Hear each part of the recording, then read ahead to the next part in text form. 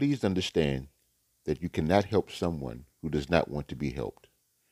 You have to allow them to reach their rock bottom. Everybody has their own. There is nothing you can say or do.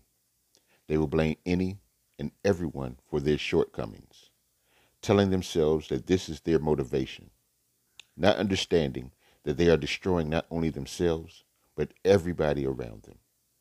Sometimes life can be cold and callous. However, in some cases, the only way to help them is to let them go. Cut the cord and hope that somehow they find a way to figure it out. It is a hurtful feeling to watch someone you love descend into a hole so deep that you don't know how they're going to make it out. But you just have to believe that somehow, some way, they will get it together.